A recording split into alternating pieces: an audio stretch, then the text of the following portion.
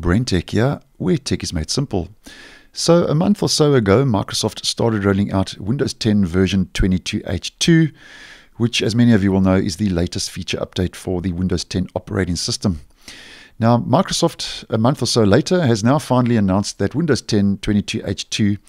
is now ready for broad and broader deployment. Now, they made this announcement recently on the 18th of November, just a couple of days or so ago in my region, over on Microsoft Docs, that the feature update is entering its final rollout phase and is now designated for broad deployment, as mentioned. As part of the broad deployment phase, Microsoft does say that they are offering this update to an expanded set of eligible devices now running Windows 10 version 20H2 and later versions. So that would mean versions 20H2, 21H1 and 21H2. And just to put this all into a nutshell, if you head over to your Windows Update page, and as yet you have not seen the Windows 10 version 22H2 feature update appear on your Windows Update page, and what you can do now, if you have an eligible device, and what that means, an eligible Windows 10 device means that you don't have any safeguard holds or blocks against your device, and that you have all the most recent updates installed. Now you can go check for updates, and there's a good chance, if you haven't seen the update already and you have an eligible device with no safeguard holds and is fully updated, that you should start seeing now that Windows 10 version 22H2 feature updates by clicking on check for updates. And the feature update will appear as an optional update on your Windows Update page if you do see it. And that will be for Windows 10 version 21H2. Now, version 21H1 should start seeing the feature update being pushed out automatically if it hasn't done so already, because as I have posted previously,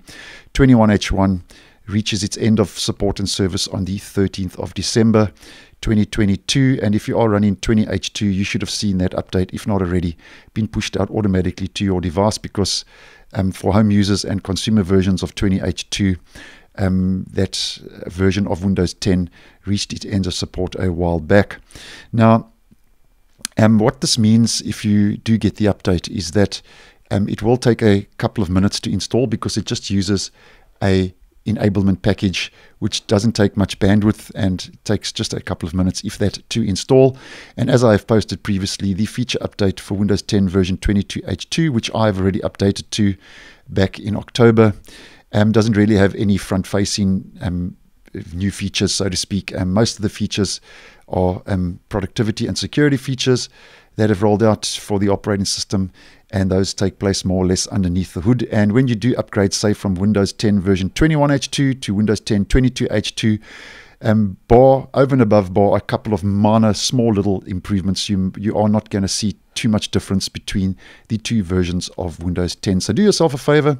go check for updates if you haven't done so already, and if you haven't seen the update appear, as Microsoft says now that 22H2 for Windows 10 is now becoming more widely available and is now ready for broad and broader deployment. So thanks for watching, and I will see you in the next one.